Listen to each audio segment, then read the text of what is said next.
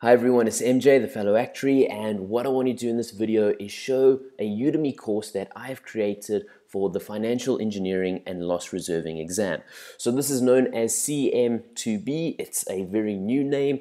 Essentially, they started calling it in April 2019, so there is only this exam and the mock exam, but maybe in the future we'll add a few of the other papers.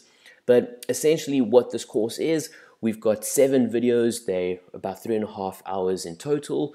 So far only got 236 students, but what we do is we look at all the content for this exam, things like runoff triangles, Merton models, options, utility functions, binomial model. There's even the Black-scholes formula in this as well. And we show how to do these things in Excel, because this is now what is required from the examiners, is being able to do the actuarial calculations on the computer, which I think is great. I think it's great that we're moving with the times. So what I'm going to do is just show you a little bit of what you can expect in these videos. Essentially, the videos are a combination of a presentation and me actually going through the work on Excel. So you can see, I give a little bit of preamble, I ask the question, I then give a bit of background on the topic, show what a runoff triangle is, and then we jump into the question and we go through the various steps.